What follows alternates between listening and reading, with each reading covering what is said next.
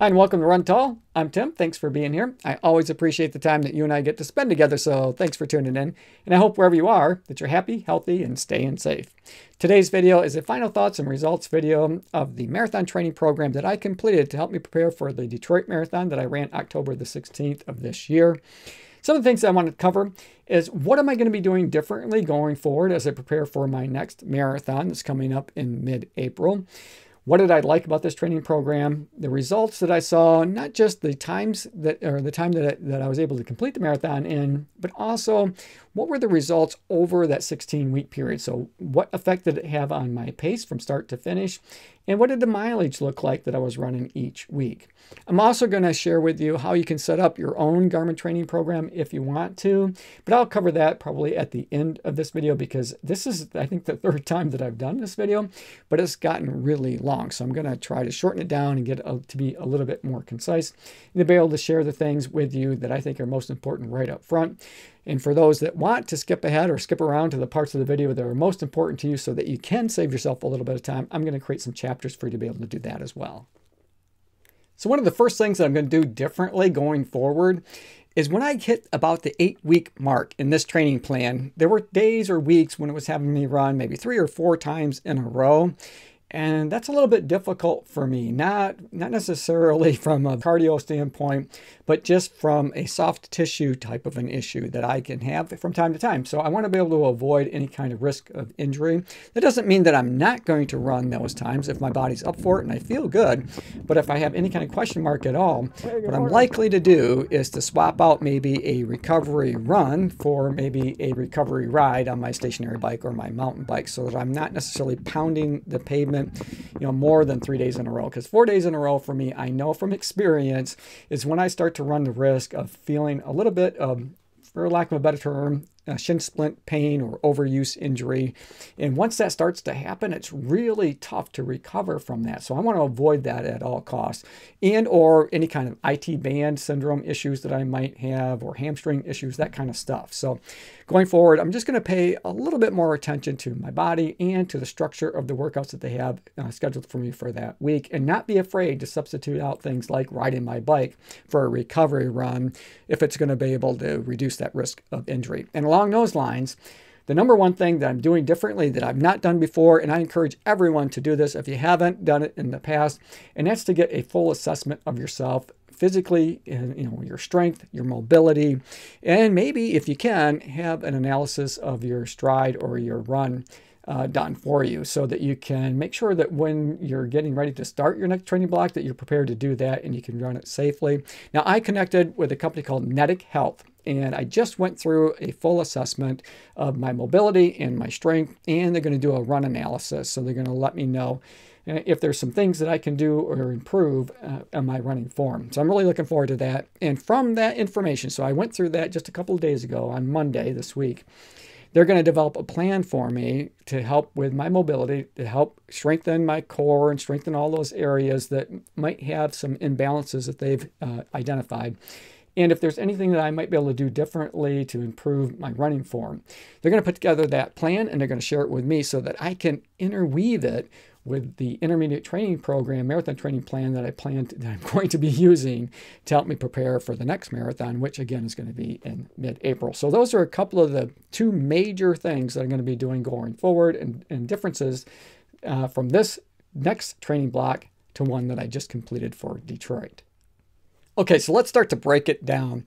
And again, if you want to learn a little bit more about it or set one up for yourself, this one or other Garmin programs, I'll show you how to do that at the end of this video. But for right now, let's break down this 16-week program. So again, 16 weeks long, 4 months. And it started for me on June the 27th. That was my first run day. And it ended on October 16th, which was the day that I ran the marathon. Now, halfway through, I did an evaluation or an assessment of where I was in terms of the number of workouts and that kind of stuff.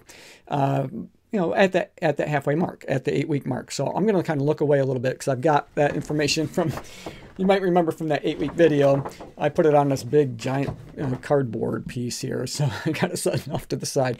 So just to recap that, during that first 18 weeks, 8 weeks rather, I ran 289 total miles. So 289 miles, had 8 recovery runs, 2 easy runs, and this was a surprise to many of us, including myself, 18 speed days. So 18 speed days, and then 8 long runs. So out of the 36 times that I ran, half of them I was doing some speed work. Now that's in stark contrast really to the second half. So that was the first 8 weeks. So that's getting up to the top of the mountain. That's really where we kind of peaked out, both in terms of overall mileage and obviously with the speed days that we were doing. So working on that VO2 max primarily. So now let's look at the second 8 weeks. Now here, I've got it written on a much smaller piece of paper. I ran 36 times if you include the marathon. So in total, it had me running really 74 scheduled workouts, but I missed 2 of them. One during the first 8 weeks and one during the second 8 weeks, both of them easy runs, and both times I played golf. So I had a lot of fun, and it was important to me to be able to spend time with the family. But so 74 scheduled workouts, I ran 72 of them altogether, including the marathon. So 14 of them were in easy run. So remember, in the first half, it was just 2 were easy runs. So second half, 14 of them were easy runs. 12, I was doing some speed work.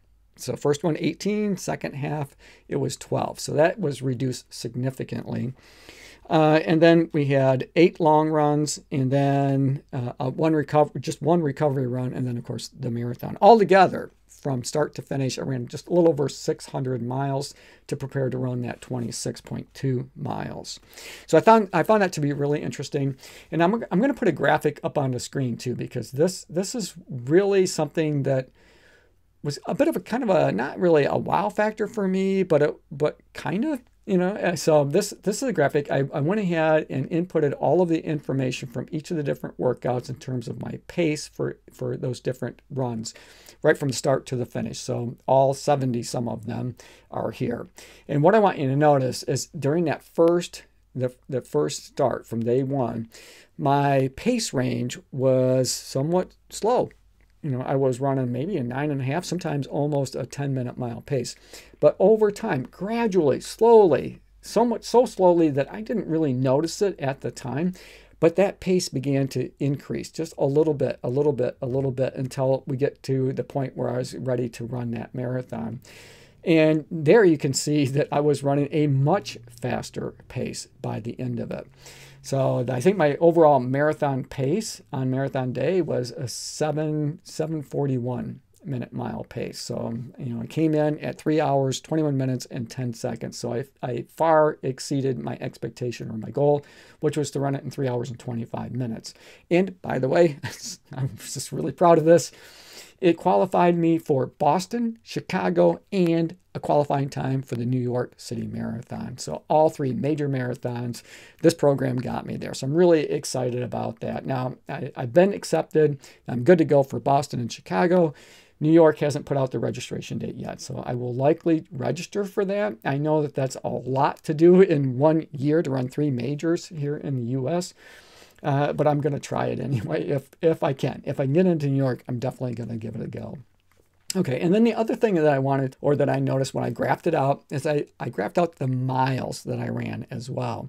And what was interesting is I really topped out at 43 miles. I think that was the most or the longest that I had run in any 1 week during the training. So the miles themselves remained pretty much the same, but my long runs tended to get longer, of course, building up to the point where then we get into that taper the last couple of weeks. So that I found to be pretty interesting as well. And when I divided it out, so the total number of miles that I ran, that 600, a little over 600 miles over the course of that 16 weeks, that came out to just about 37.5 miles a week. So it's not a high mileage program.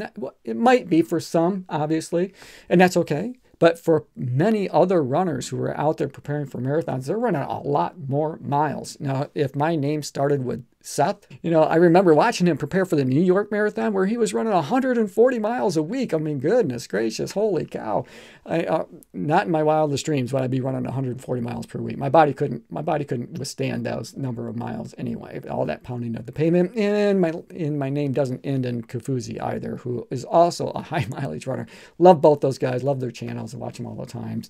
But for me, 37.5 mile average per week got me to all 3 majors here in the US. So I'm really happy with the overall results of this training plan. And it's absolutely free for anybody to use. And I'll show you how to set that up here in just a second.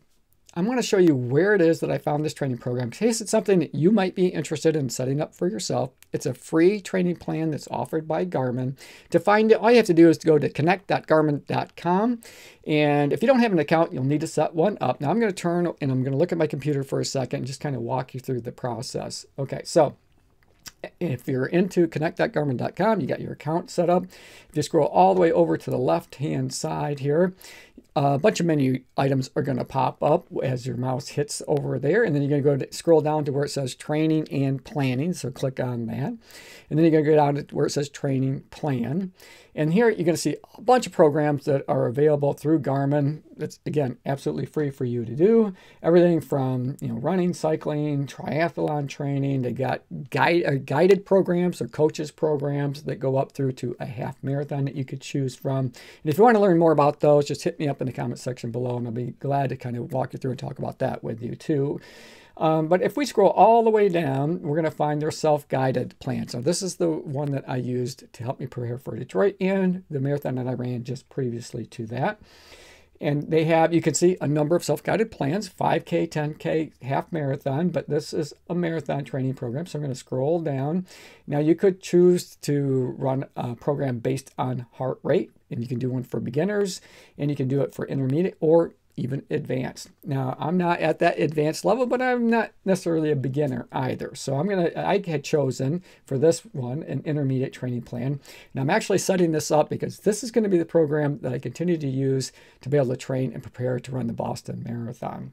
So I had considered maybe trying something a little bit different, but in my mind, I'm thinking, well, this is the plan that got me here. So I was able to qualify for Boston, Chicago, and New York using this training plan. Why would I do something different? But I might do a few things a little differently in this plan itself, but I'm not going to use a different plan altogether, if that makes sense. Okay, so I'm going to go to start date. I'm going to click on that. I'm going to start this after Christmas. So I'm going to start on December the 27th. And if the math works out, when I hit schedule, you're going to see where it says that it's going to run through to April the 17th, which is perfect because that's exactly what I want it to do. I want it to end with the marathon that I'm going to be running in Boston. And if we scroll ahead all the way to where it says week 16 down at the bottom, you're going to see where it says April the 17th, 2023, race day. Good luck. So perfect. So I got it scheduled exactly the way that I want it to be.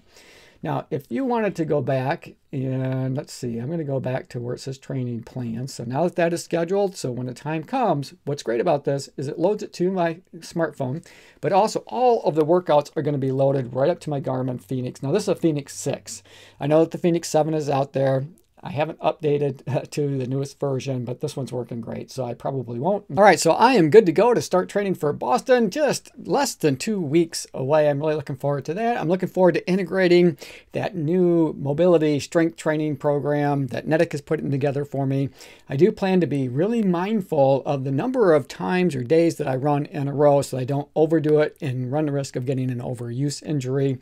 Oh, and then the other thing that I do want to pay attention to, that I need to pay attention to, is the one issue that I did have after running the Detroit Marathon afterwards, not during, but after, is I had a lot of stomach upset. So I need to pay attention to what it is that I'm eating ahead of time, the amount of rest that I'm getting, all those good things. So whatever I can do to try to reduce the possibility of having that runner's stomach afterwards is something I'm really going to be interested in. So if that's happened to you guys and you found something that works for you, please share it in the comment section below. I'm always happy to hear about what other people are doing and how it's worked for them.